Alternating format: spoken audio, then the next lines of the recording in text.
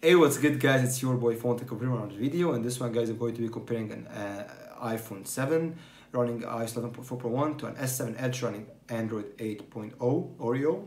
So as always, stay tuned. We'll put up both devices here. S7 Edge, iPhone 7.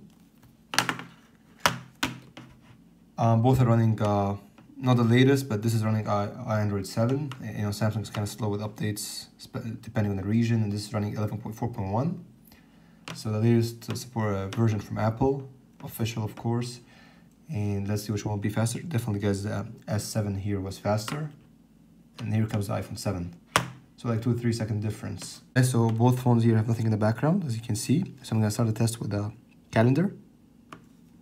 And that was faster, slightly faster on the iPhone 7. Going for the calculator, that was about exactly the same, to be honest. Going for the web browsers, holding apple.com, that was actually faster on the iPhone 7, but let's just go for, click on the Apple logo here. And that was a millisecond or so faster on iPhone 7 as well. Going for clock, both were instantaneous, to be honest. I don't see any difference. Apple Store, Play Store, App Store, identical.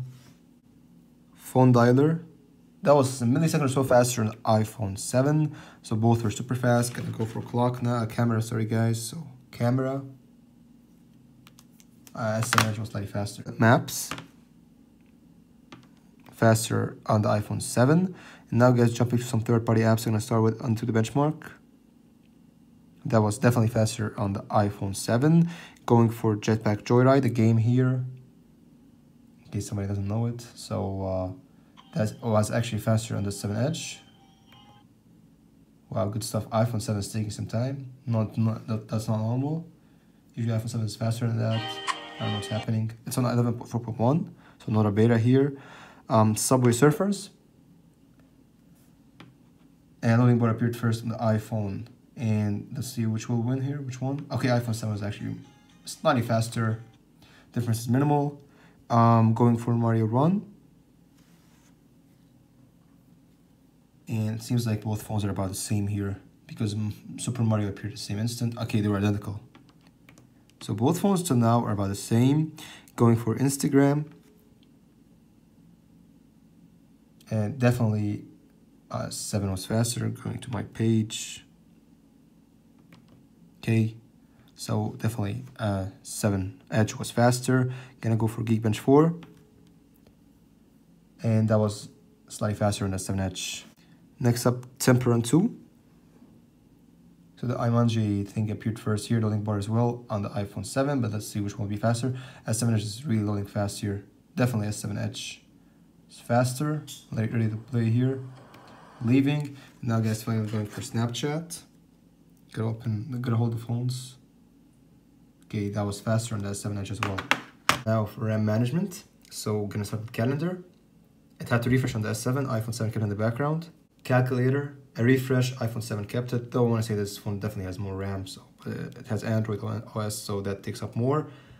Internet, Samsung had to refresh.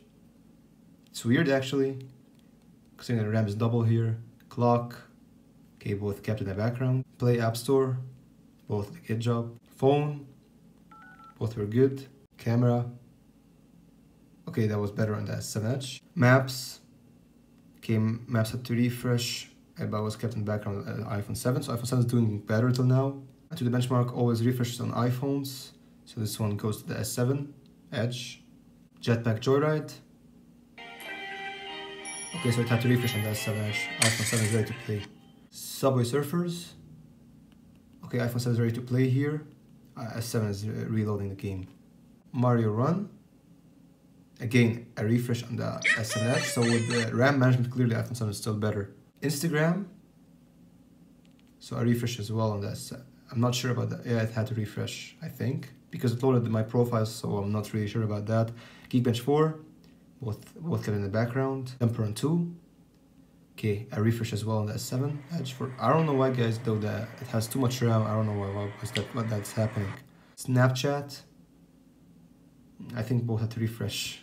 Now guys, for the Geekbench 4 test. and on CPU benchmarks. Alright guys, both phones are done here. I have said iPhone 7 finished like a minute ago before the S7 Edge. I want to say guys that when it comes to multi-core score, they're about the same. Single core score, iPhone definitely beats the Samsung, so double the score when it comes to single core. So on paper, the iPhone 7 should be way better when it comes to normal tasks, but I mean the tests they were about the same, identical. So multi-score, I have to say they're about the same. And sorry guys, this phone is an Android 8.0 and this is an 11.4.1. You guys, that this phone has a better battery. S7 Edge, it loses only like 11% of the test, where this lost around 20%. Alright guys, there you have it as a comparison. I want to say that guys, both phones were super fast. I don't know why the S7 Edge had to refresh a lot of apps. iPhone 7 was really good when it comes to RAM management. Speed wise, even in some games, S7 Edge was faster than iPhone 7. So yeah, iPhone 7 was really good. But at the end, both were neck and neck in general. But S7 Edge had a better battery. So hope you guys liked the video. Subscribe for more content. Peace out.